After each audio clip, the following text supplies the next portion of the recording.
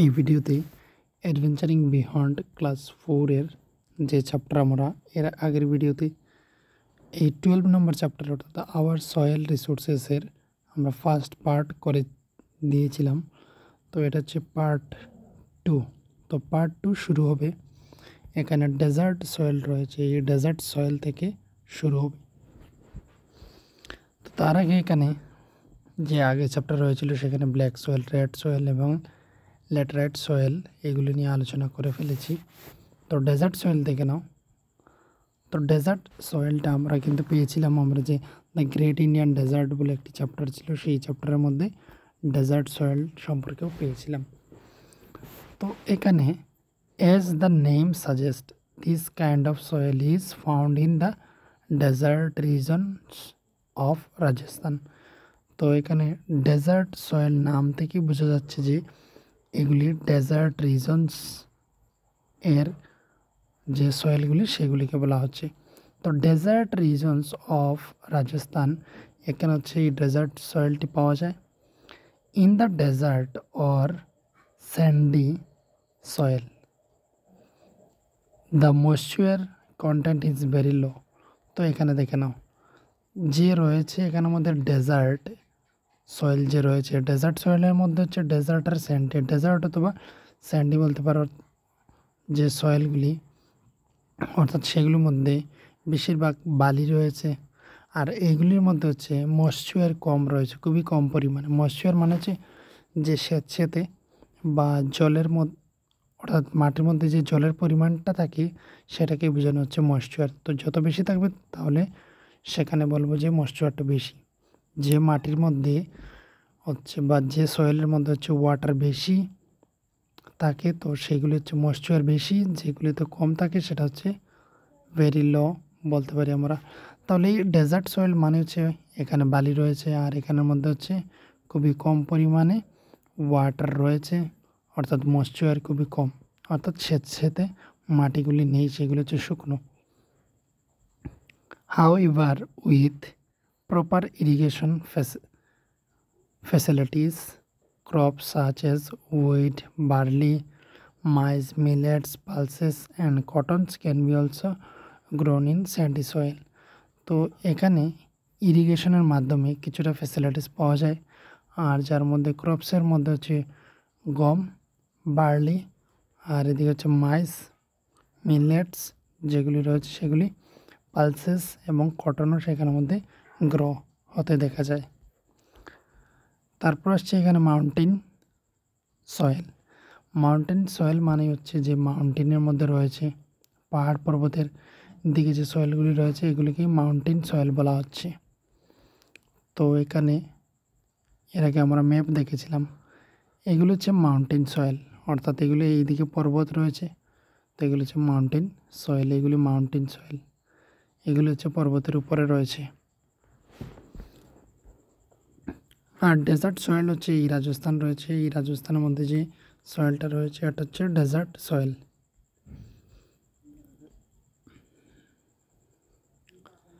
তো দেখে না মাউন্টেন সয়েল হচ্ছে this kind of soil is found in the hill slopes of Jammu and Kashmir. Jammu and Kashmir, Himachal Pradesh, Uttarakhand এইসব অঞ্চলের মধ্যে হচ্ছে এই মাউন্টেন সয়েলগুলি পাওয়া যায়। Mountain soil is rich in humus. Mountain যে সয়েল রয়েছে এটার মধ্যে হিউমাস বেশি পাওয়া যায়, অর্থাৎ যে গাছ এবং প্রাণীদের দেহ যেগুলি পচে গিয়ে তৈরি হয় সেইগুলিকে বলা হচ্ছে হিউমাস। তো এখানের মধ্যে হিউমাস খুব বেশি পরিমাণে থাকে এই যে মাউন্টেন সয়েল রয়েছে।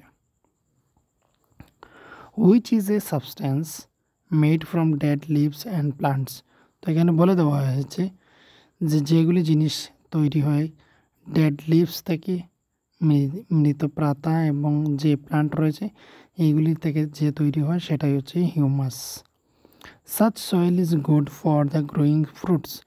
এখানের মধ্যে এই সয়েলগুলির মধ্যে ফ্রুটসকে গ্রোয়িং করার জন্য বা বৃদ্ধি পাওয়ার জন্য এই মাটিগুলি খুবই উপকারী, যে হচ্ছে মাউন্টেন সয়েল।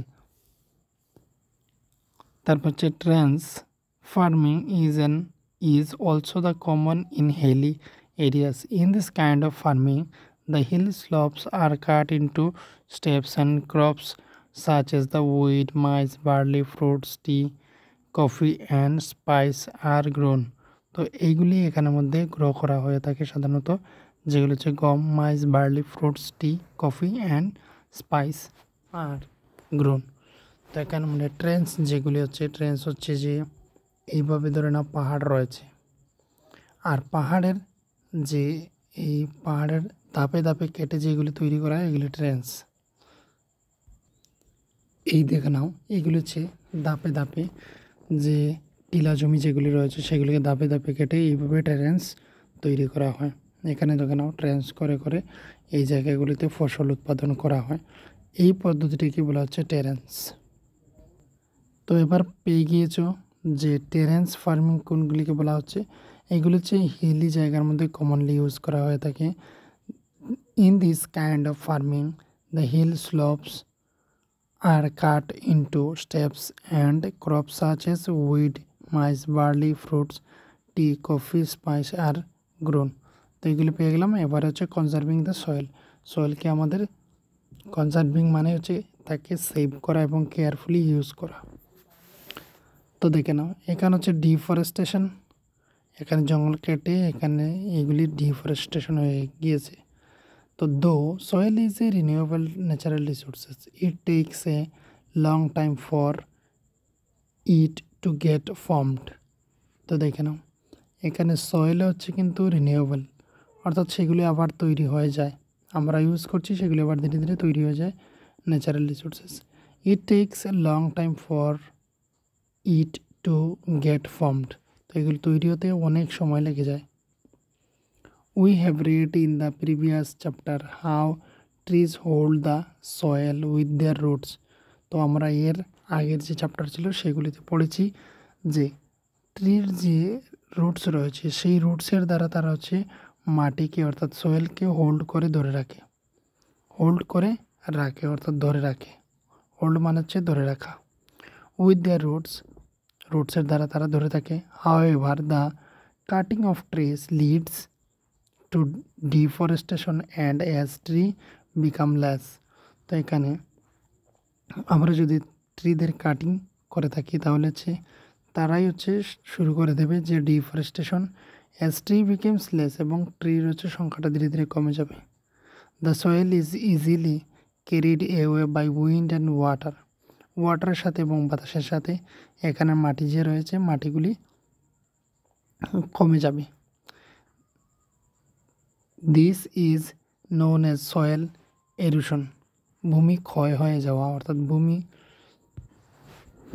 ভূমি কমে যাওয়াটাই হচ্ছে কিন্তু সয়েল এরোশন। অর্থাৎ তোমরা দেখতে পাবে যে কখনো কখনো কোনো একটি পাথরের টুকরো এইভাবে রয়েছে আর পাথরের টুকরোর এই বরাবর এতটুকু জায়গার মধ্যে মাটিগুলি রয়ে গিয়েছে কিন্তু বাকিগুলি মাটির লেভেলগুলি কমে গিয়েছে। তো তার থেকে বোঝা যায় যে আমাদের ভূমি ক্ষয় হচ্ছে এবং সেই ক্ষয় হয়ে গিয়ে সেগুলি জলের মাধ্যমে চলে যাচ্ছে। তো এখানে বলা হয়েছে এটাই যে ইজিলি যখন সময় এখানে গাছ কম থাকবে তখন সময় হচ্ছে সেই সয়েলগুলি ইজিলি ক্যারি করে নিয়ে যাবে উইন্ড এবং ওয়াটার, জলের সাথে এবং উইন্ডের সাথে সেগুলি চলে যাবে। This is known as soil erosion. এটাই হচ্ছে সয়েল এরোশন, যাকে হচ্ছে বেঙ্গলিতে বলা হয় মৃত্তিকা ক্ষয়। As a result, the fertile soil gets removed and it becomes difficult to grow crops. তো ফার্টাইল সয়েলস, তো এখানের মধ্যে হচ্ছে ফার্টাইল সয়েল যে রয়েছে এটা যদি উড়ে যায় এইভাবে উইন্ডের সাথে এবং ওয়াটারের সাথে তাহলে এখানের যে উর্বরতা জমি যেটা সেটা হচ্ছে এখান থেকে চলে যাবে। তাহলে এখান থেকে চলে যাওয়ার ফলে এখানে এই মাটির মধ্যে ক্রপসগুলি গ্রো করার জন্য খুবই সমস্যা হয়ে যাবে, খুব কঠিন হয়ে দাঁড়াবে। We should also prevent land pollution. তারপর আমাদের হচ্ছে সেই ল্যান্ড যে রয়েছে ল্যান্ড পলিউশনটাকেও আমাদের কমিয়ে নিয়ে আসতে হবে। Two conserve the soil, সয়েলকে conserve করার জন্য আমাদের হচ্ছে ল্যান্ড পলিউশনটাও কমিয়ে নিতে হবে। Throwing the garbage carelessly can lead to land pollution. তো আমরা যদি গার্বেজ যে আমাদের আবর্জনা রয়েছে সেগুলি যদি কেয়ারলেসলি আমরা ফেলে দিই তাহলে এখান থেকে হচ্ছে ল্যান্ড পলিউশন হচ্ছে, which would result in the pollution of soil.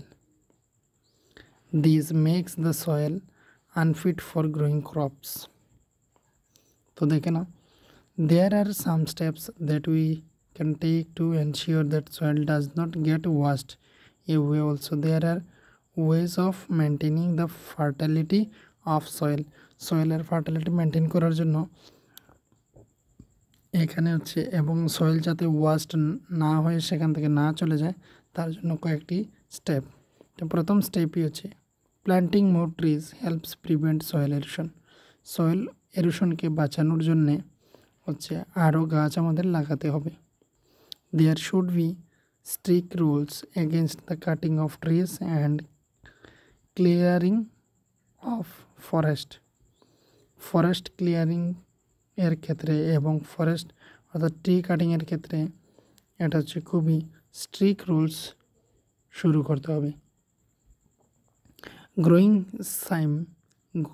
same type of crops in particular area for long time also result in the loss of nutrients in the soil.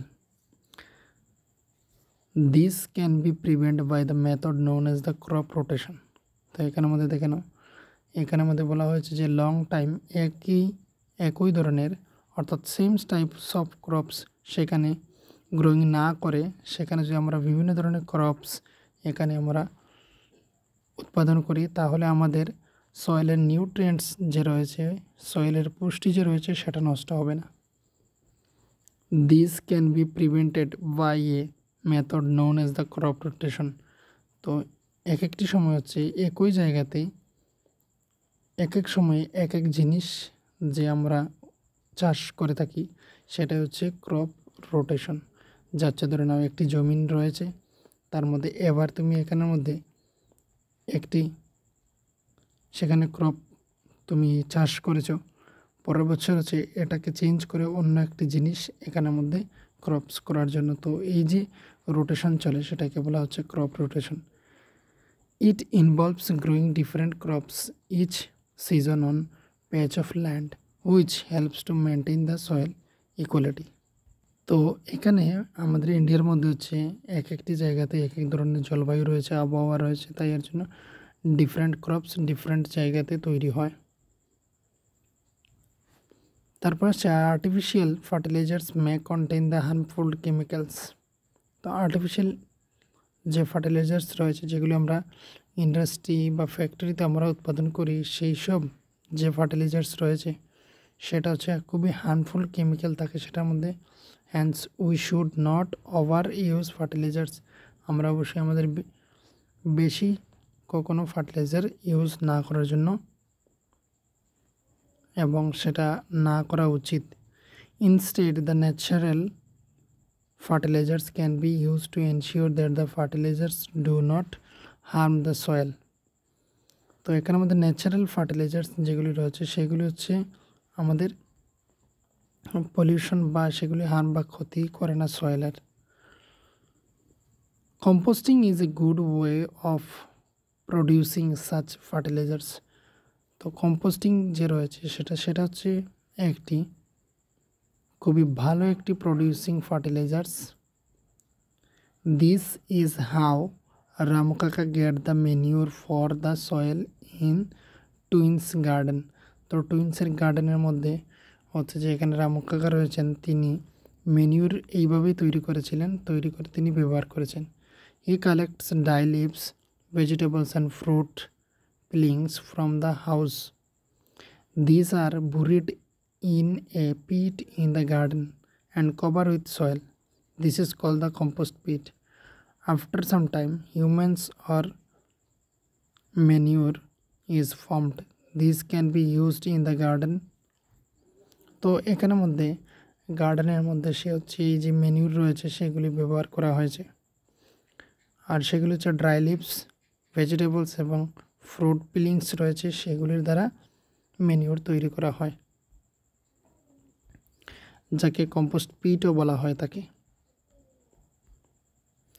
তারপরে রয়েছে এখানে ব্রাশ আপ, যে the top layer of the earth's surface is known as soil. Soil is formed by breaking up of rocks by wind and water. Wind and water এর সাহায্যে এখানে রক্সগুলি breaking হয়ে যায় আর এখান থেকে তৈরি হয় আমাদের soil. The quality of plants and crops depends upon the fertility of soil. তো এখানে প্ল্যান্টের কোয়ালিটি রয়েছে সেগুলির হচ্ছে এই ক্রপসগুলি ডিপেন্ডেন্ট করে ফার্টিলিটি অফ সয়েলের উপর। The types of soil varies from place to place based on color, structure and the place where they are found.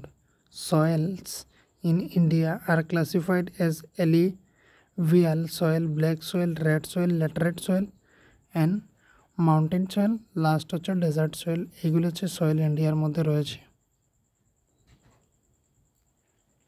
আর এই টাইপসগুলি হচ্ছে বিভিন্ন ধরনের জায়গাতে বিভিন্ন ধরনের নাম রয়েছে তার। আর এখানে এই বইয়ের মধ্যে যেগুলো আছে সেগুলি হচ্ছে কালারের উপর বেস করে সেগুলিকে আলাদা আলাদা করে দেওয়া হয়েছে। এবার হচ্ছে এখানে দেখে নাও সয়েল এরোশন কাকে বলে। The removal of the fertile top layer of the soil by the force of water and wind, যেগুলি হচ্ছে জলের ফোর্সে জলের শক্তিতে এবং বাতাসের শক্তিতে যে টপ লেভেলের যে সয়েল রয়েছে সেইগুলি উপর থেকে চলে যাওয়াটাই হচ্ছে সয়েল এরোশন। আর আসছে এদিকের মধ্যে যে crop rotation, growing different types of crops each season on a patch of land to maintain the fertility of soil. তো এটা হচ্ছে ডিফারেন্ট যে গ্রো করার জন্য ডিফারেন্ট টাইপসের ক্রপস এই সিজনগুলিতে হচ্ছে আলাদা আলাদাভাবে চাষ করাটাই হচ্ছে ক্রপ রোটেশন, যার কারণ হচ্ছে কিন্তু সয়েলের ফার্টিলিটিটা মেনটেন থাকবে যদি আমরা ক্রপ রোটেশন করে থাকি। তো এখানে হচ্ছে এই চ্যাপ্টারটি কমপ্লিট। আর এখানের মধ্যে এক্সারসাইজ যেটি রয়েছে সেটি তোমরা অবশ্যই তোমাদের যাদের প্রয়োজন তোমরা তাড়াতাড়ি করে কমেন্ট করে নেবে, তাহলে এখান থেকে আমি তাড়াতাড়ি এখানে যে রিভিশন টাইমের যতগুলি কোয়েশ্চেন রয়েছে সেগুলির ভিডিও বানিয়ে আপলোড করে দেব।